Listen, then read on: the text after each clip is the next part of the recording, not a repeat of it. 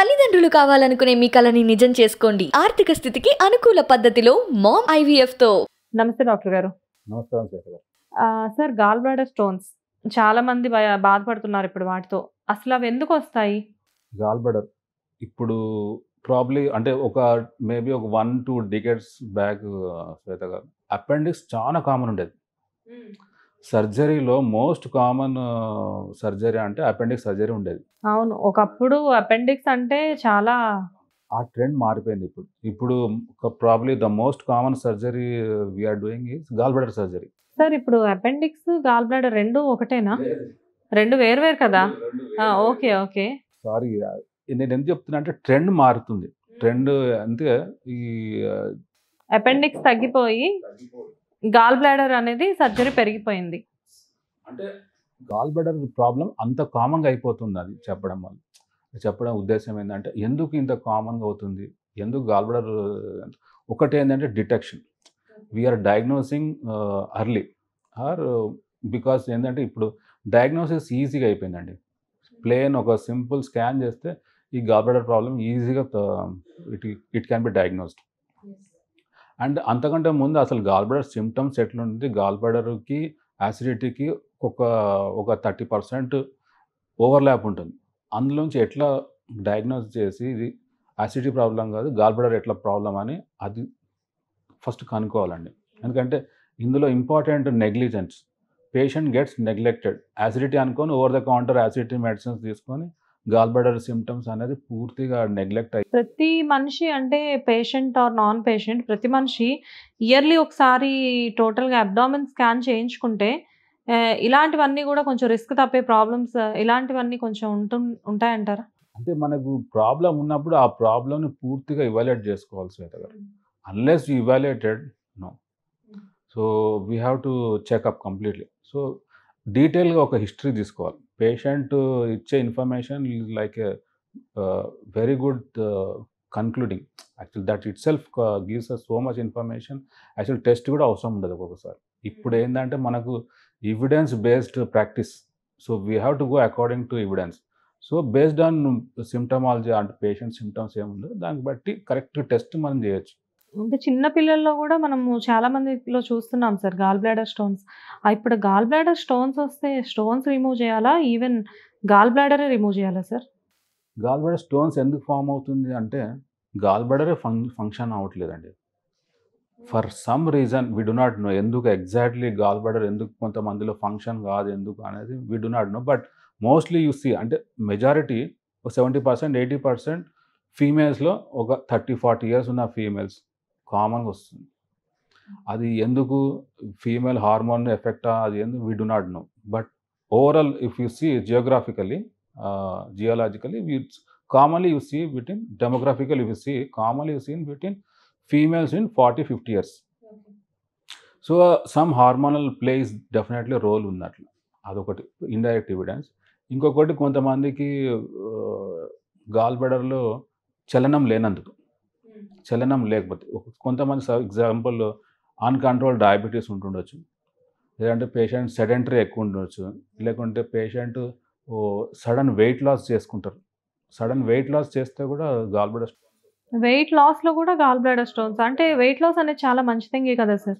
అంటే దాని ఒక సైడ్ ఎఫెక్ట్ అందరిలో వస్తుందని కాదు, but you can see suppose sudden weight loss చేయడం వల్ల కూడా వస్తుంది. సార్, ఇప్పుడు అపోహలు అనుకోండి వేరే ఎలా అయినా కానీ చాలా మందిలో ఇప్పుడు గాల్ బ్లాడర్ తీసేశారు అంటే ఒకవేళ డాక్టర్స్ బాడీలో ఒక పార్ట్ పోతుంది, ఇప్పుడు ఆ పార్ట్ పోయింది అంటే నెక్స్ట్ మనం ఎలా బ్రతకాలి అన్న చాలా ఉంటుంది.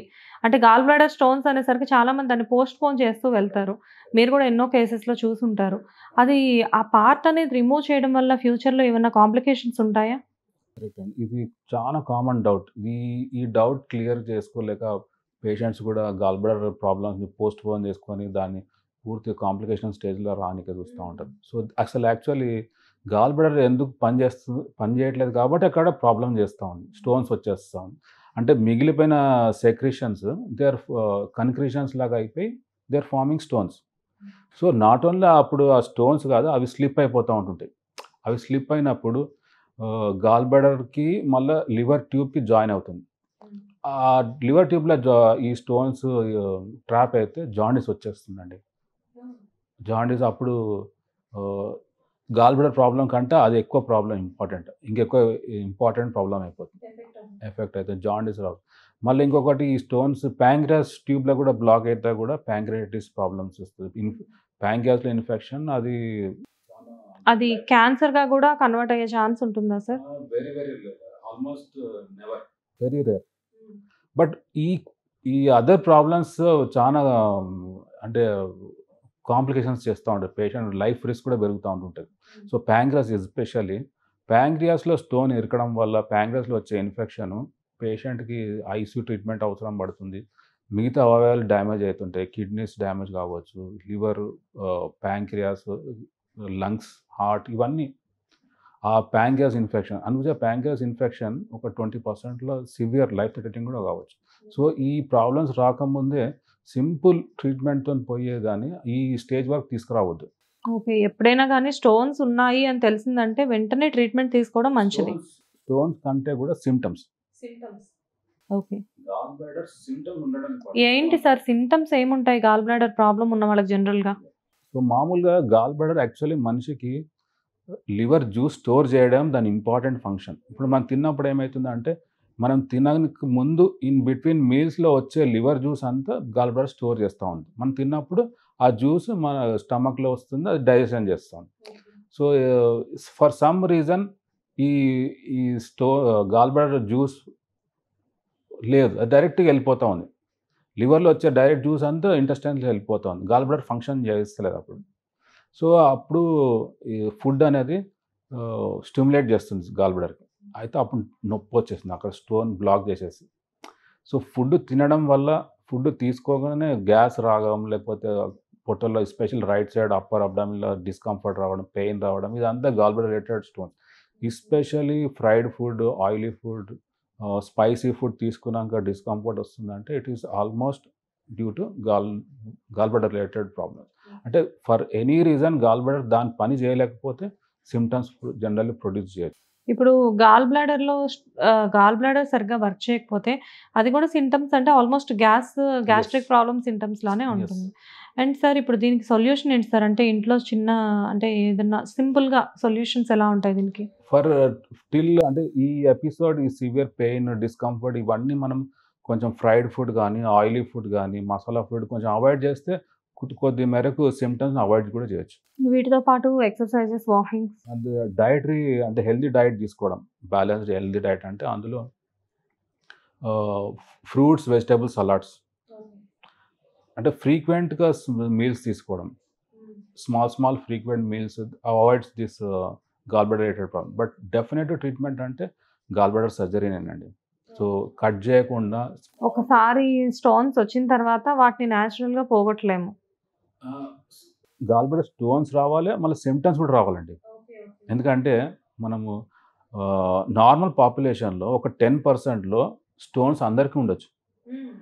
వాటికి they are living normal life.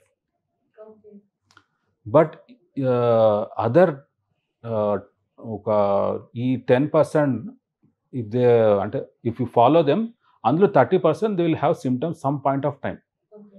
వాళ్ళకే ట్రీట్మెంట్ అవసరం. వావ్! అంటే ట్రీట్మెంట్ కూడా ఎలా తీసుకోవాలంటే స్టోన్స్ ఉన్నా గానీ సింప్టమ్స్ వచ్చినప్పుడే తీసుకోవాలి. Okay. So only presence of stones is not indication for treatment అండి. Thank you sir. Thank you. చూసారు కదా సురేష్ చంద్ర గారు గురించి హాస్పిటల్స్ నుంచి మనకి చాలా మంచి ఇన్ఫర్మేషన్ ఇచ్చారు. మీరు కూడా తప్పకుండా చూడండి. మళ్ళీ ఇంకొక ఎపిసోడ్‌లో కలుసుకుందాం. Thank you.